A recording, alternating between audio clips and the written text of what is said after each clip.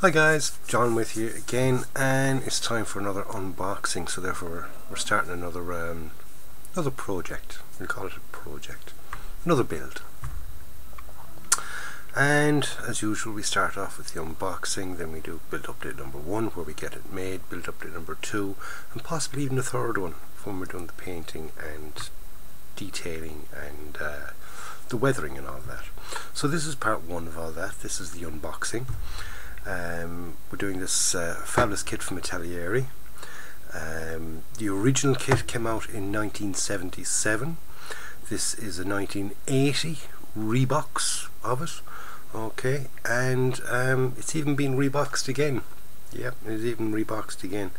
And it's basically the same kit, the same tooling and all that. It didn't do anything. All they did was just change the boxes. I'm just looking here on ScaleMates. And according to ScaleMates, this kit in its new version, okay, you have to bear with me, in 2019 M1A1 Sherman is basically the same kit. There's a couple of new parts in the 2019 version, and they're mostly figures. So it's basically the same kit since 1977. And believe it or not, I can remember where I was in 1977. Yep. I used to be in the Boy Scouts. And in 1977 in Ireland we had an international Boy Scout jamboree. And if anybody of you out there have ever been in the Boy Scouts, you know what I'm talking about, a jamboree. And there was a jamboree in Ireland. It was on down in County Waterford, and it was called Jamborora, and that was in 1977. And I still have memories of that. So 1977 is one of those little kind of spark a light bulb years. When somebody mentions 1977, I goes, oh yes, I remember back in 1977. I remember where I was then. Well, that was during the summer of 1977. So anyway, let's get down to the bench. We'll have a look at this kit. We'll see what you get inside it. Okay.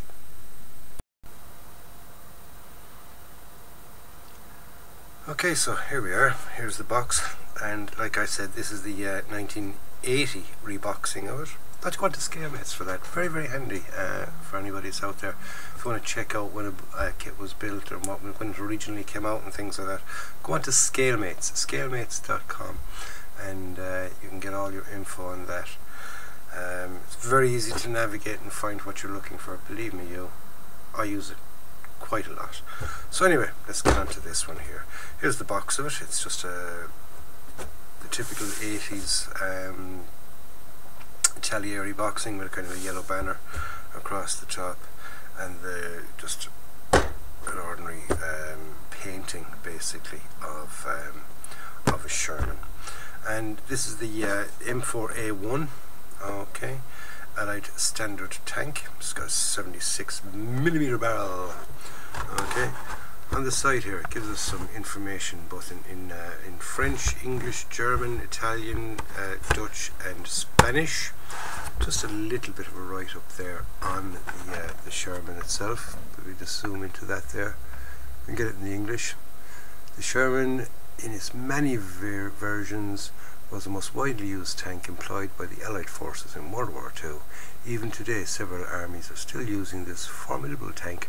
More than 40,000 should I say, M4s were produced. Now, when that says that they're probably still in armies today, that was printed back in 1980, which, as we know, was 40 years ago. Yes, so 40 years ago they were still using them. Whether they're still using them now or not, that's another thing. I doubt it, to be quite honest with you. I really sincerely doubt it. So anyway, what else have we got on the box? On the side here, we just got a picture from the box art. This side here, then we get more of that information, but in I think that's the Swedish flag, Sweden, and Japanese, and just 2 other kits then that they do. We've got the kangaroo and the elephant. Okay, so that's the box art. No, real main information.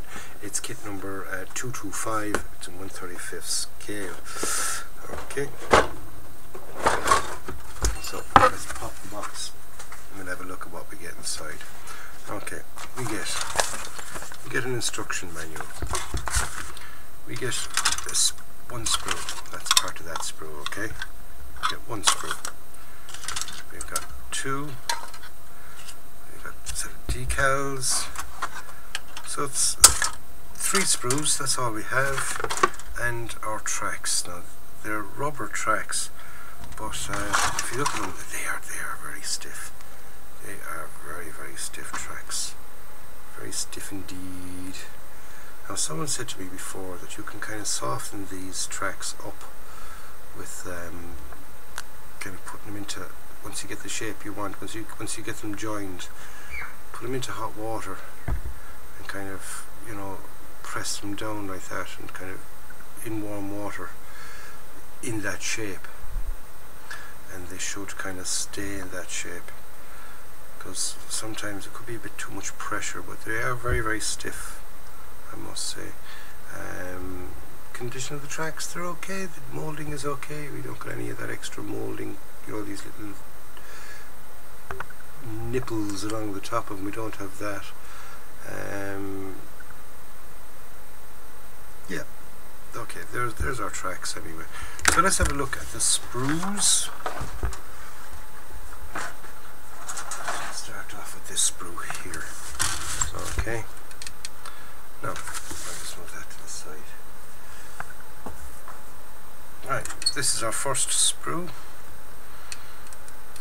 It's doesn't tell us what sprue it is, believe it or not. No, it doesn't tell us what sprue it is. Do you know what it is? It's a case of, if it's like the Airfix, the way the Airfix do it. They number their parts from 1 right till the very end, whereas the modern way of doing it is like, say this is sprue B, say, and it's B1, B2, B3. This is just gives the number of it. I'll just check there on the instructions. For that, we just pop it up. It's very easy to see. Yeah, it doesn't say which sprue it is. It just gives us the part number. Okay, so yeah, again, it doesn't tell us which sprue is which. Although it does have a sort of a triangle, a circle, and a square. Okay, and the numbers here, as you can see, it's piece number 36 square. So you know, or 36 triangle, sorry. And that will tell you on which sprue that it is, if you want to go down that line. So you got triangle, square, and circle. But anyway, this is the I think it's the circle one. We call it the circle one because it's got a circly thing there around the yoke on it. And they all have that, so pencil my last on that one. Okay, so what do we get on this? We get our upper hull, all one nice big piece on it. Again, like the a lot of the older kits, and as you probably know me, I love the older kits. I think that they're fabulous. They wouldn't be, say, they wouldn't be up to it for a modern competition, maybe, because of the parts not being, you know, rivet counter perfect. But if you're just doing it like I am for a hobby and for enjoyment, then they're quite good. Yeah, they could go to a little bit more detail. You know, the more modern ones would have all these petrol caps you'd be fitting on yourself.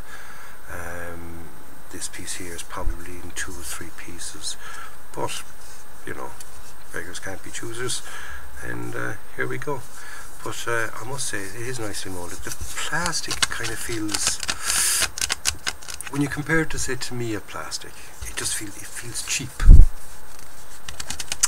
That's a nice way of describing it. It just feels kind of a cheaper plastic than the Tamiya plastic. So anyway, here's our upper deck.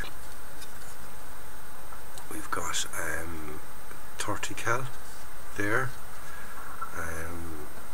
We've got our tools. Okay, we've got our tools. We've got our side skirts. If you want to go putting them on, I prefer not to, being honest with you. Hopefully I can do it without putting on the side skirts.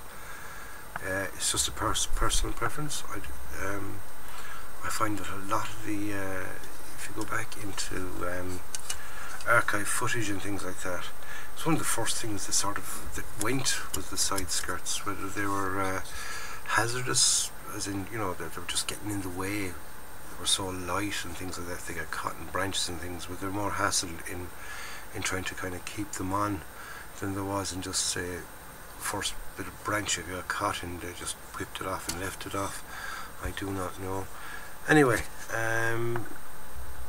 we've got our engine inspection hatch, as in our way back, the back door into the engine.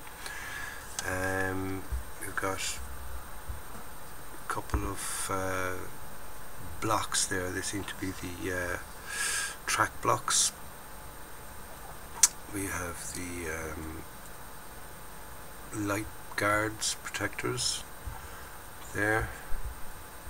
Seem okay. I'd say you want to be kind of careful in cutting them off now, because the connections onto the sprue itself are quite thick, and like I said, the plastic, it feels kind of cheap, as in, I don't know what you'd call it, tinsely. It's just the easiest way, an easy way to describe it. Okay, we've got a little bit of stowage here. We've got little submachine gun. We've got our driver and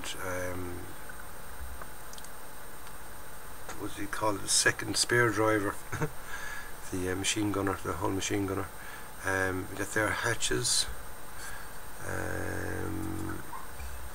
By the looks of it, they're the rear mud guards. Transmission cover. Travel lock for the gun. So the pieces are, you know, the moulding is actually quite nice in them, I must say. Even though the plastic, like I said, does feel kind of cheap, but yeah, the moulding seems okay. There's a tow rope. How that is going to work out, I do not know. I tend to, we have it snapped here. That's not a problem. If I do decide to use it, it's quite easy to, you know, just to glue that back into the spot. You'll be gluing it down to the base of the thing anyway. I don't know if I'll go down the line of making my own tow rope or not. I may do. We'll see what this looks like. You know, when we get it off, we'll have a closer look at it. It does feel to have a bit of flash and stuff on it. You know, just rubbing my hand off it there, I can kind of feel the flash on it. Don't know whether it'll kind of really show up or not, but maybe flash is the wrong word, and maybe it's more of a kind of a seam line on it. But there we go. You can see the moulding isn't really so neat on it, and it's quite easy to make your own tow ropes. It is quite easy. I did a video on making tow ropes. Also, if you go into a DIY store and get a picture hanging wire, usually it's that kind of thickness, and it's braided as well, so you could use a bit of that. We've also got our little exhausts. So that's the first sprue anyway. So far so good, it's not bad. Okay. We've got our second sprue, which is a little small sprue here. It's mostly our turret parts. Okay. Our gun is in two pieces. So we're going to have great fun in putting that together. Okay, the breech is already part of it and all. The breech is already in place. We've got the upper and lower portion of the turret. We've got the gun mantlet.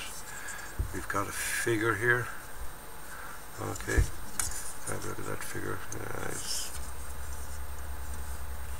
that is one nasty looking figure, if you don't mind me saying. It's typical for the era, the figure, and it kind of looks out of scale and everything, doesn't it? But there's the figure. If you want to go using the figure with it, I won't be using the figure, I'll be just going for the model itself. Okay, we've got our 50 cal. We've got the Commander's cupola with the hatches. I do like the fact that it's got the vision block there, the periscope, on both the inside and the outside. So you could have the hatch open if you want. We've got some towing hooks. Apparently, by the looks of that, either a piece broke off. Well, handles actually. Now, whether that's supposed to be kind of a half a handle or not, I do not know, because if you look at the other ones, they are full pieces. So whether it was a moulding error or not, I do not know.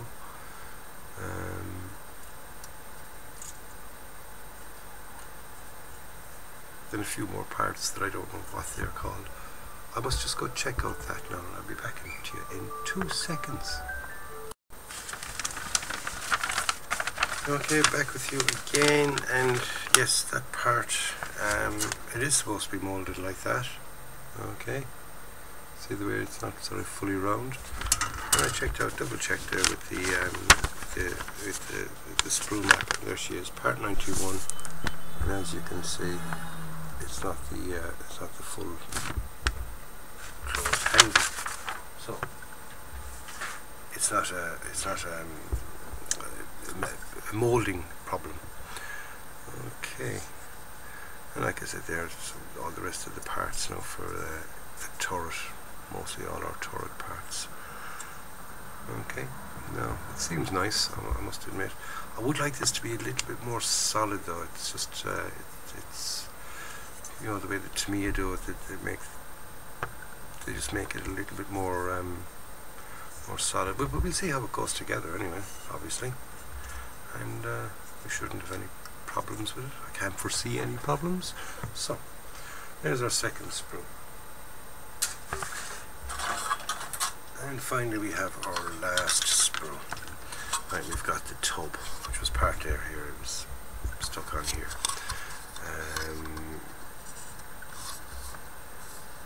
Yeah, it's just your standard tub, lower deck. No problems with that. There's no flash on it anyway, and no big problems with that. Most of it's going to be hidden anyway behind the suspension and all that kind of good stuff. So there's the tub. Right, here we are now to our bogies, our suspension bogies and things. As you can see, there's bits of flash there and here, but they don't seem to be on the pieces. Not to my viewing at the moment anyway. Just tiny little bits. But you mean you're going to be cleaning them off anyway, you know. Even when there isn't flash, we always kind of give it a bit of a scraping, because you're going to find seam lines and things like that. But yeah, there doesn't seem to be any major problems with them. So these are our suspension bogies. We've got what appears to be a multi-piece drive sprocket. Okay, now are they giving you two different types of drive sprockets? I do not know, but looks quite kind of intricate. Okay, return rollers. Again, I can feel the flash on the top of them. You can see them. Yeah, there's just a little bit, so they'll all have to be cleaned off. But we're going to be cleaning them off anyway. You can kind of expect it on the older kits that you're going to get bits of flash and stuff. There's more of it there. on those volute springs, the VVSS or the VS, vertical volute suspension system, or the HVSS, isn't it? Horizontal volute suspension system. And this is a V, vertical volute, and volute refers to the spring, the volute springs. In other words, they go into each other, as opposed to you know, an ordinary spring that kind of meets itself. You know, the wound spring, and it compresses into the thing, whereas a volute spring compresses into itself. You know, you got a thin bit and a thick bit, and the thin bit goes into the thick bit. That's basically what a volute spring is. Yeah, no problems with that. Parts, the moulding all looks good in them. The plastic, like I said, just feels cheap. There is a bit of flash on it, but you know what to expect. ITALERI, I never expect much from ITALERI. I have done a couple of ITALERI kits in the past. Haven't really been over excited with them, shall we say. I did the ITALERI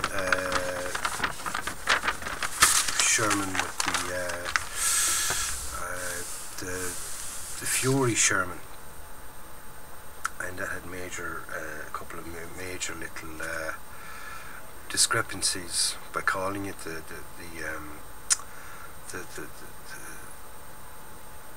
Fury one, because the stowage that they gave didn't basically line up with what the stowage was in the film.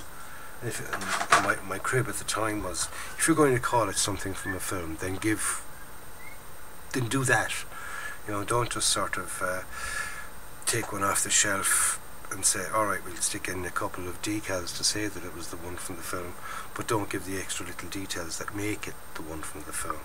But anyway, I digress. So I'm back to you again. Anyway, right, we've got our decals. No, they're quite plain, but then again, do you know what I mean? That's really all. The Americans didn't really go into much further decals. They do seem a bit shiny, but like I said, I glass coat, then put on the decals, and then dull coat over that.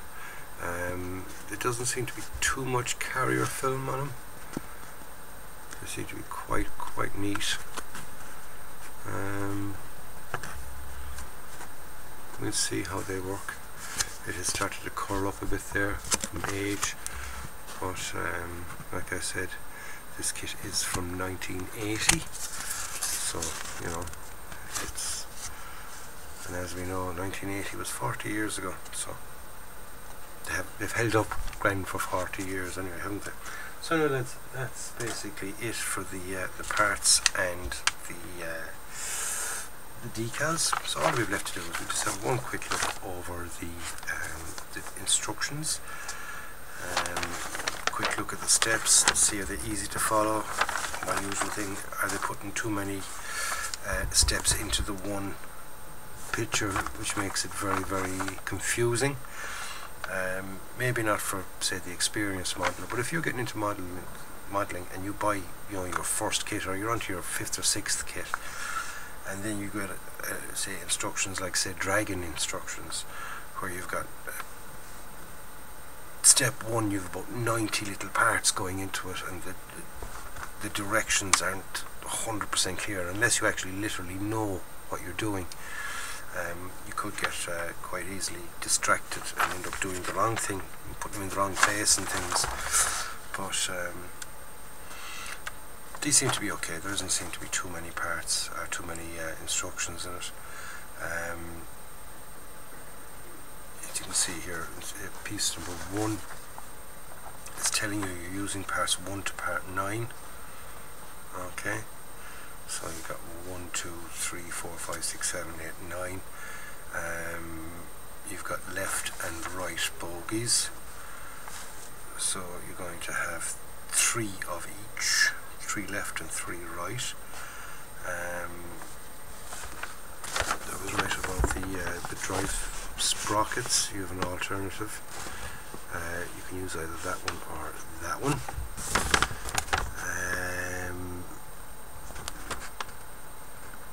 So step 2 there is continuing on with the suspension. You've already made your suspension, now you're sticking it on.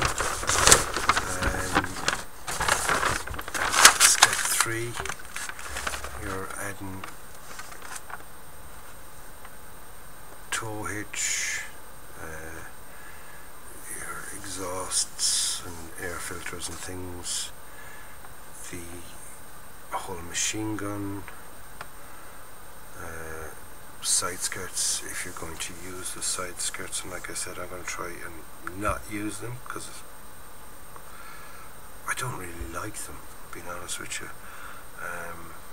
But we'll see, you never know, I might, because there's many a time I've said in an unboxing, oh, I'm not going to go down that road, and there I am halfway through the build. There's John trotting down the road that he said he wouldn't go down. But we'll see. Step 5 then, we're adding in our bits and pieces with the hatch covers. Then 6, we're on to some more of the bits and pieces that go in there. We've got that little shelf storage box tray that goes onto the back of the vehicle. We've got a couple of storage boxes that go into it as well. Then we're on to the main shooty thing, and like I said, it's in 2 halves. It looks very, very thin. We could have a bit of fun with that. Not.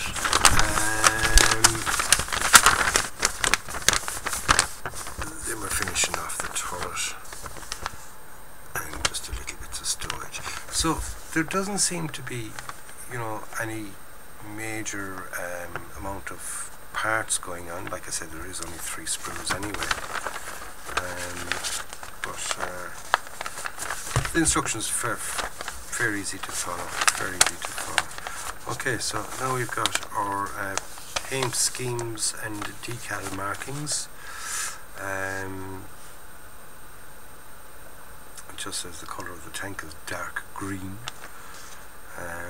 So we've got the 5th Corps, the 741st Tank Battalions, Company A, Vehicle 7, D-Day Normandy, June 1944. So you can have a Normandy, a D-Day tank. Very nice indeed. Or you can have the 10th Armoured Division, 11th Tank Battalion, B Company B, Vehicle 15 in the Ardennes in 45. And you can do it as a Marine Corps in the Pacific in 1944. So you have 3 options there. You've got from D-Day to Battle of the Bulge, and you've also got the Marine version for 1944 in the Pacific. Okay, so that's the unboxing. Nothing more to say about it. We've looked at the parts, we've looked at the instructions, we've looked at the box art, we've looked at the decals, we've looked at the tracks, the stiff tracks. Look at them, there's no bend in them whatsoever. So next is the build. So stay tuned to the channel, we will be building it. I'll be getting started on this very, very shortly. So stay tuned, and don't forget you can hit the bell. And by hitting the bell, you'll be notified as soon as I upload any more videos. Don't forget to join me and Abs. We're back with the bum on Mondays. So stay tuned for this week's bum, and every week's bum from now on. Like we're back, like I said. So I've no more to say. Don't forget to subscribe to the channel if you haven't already subscribed. If you have, thank you. Don't forget to give it the old thumbs up. Anything you want to ask me or anything you want to say, stick it in the comments box below, and until then, enjoy your modelling. Go out and buy yourself a kit, build it, and enjoy it. John signing off. I'll catch you in the next one, lads. Stay safe.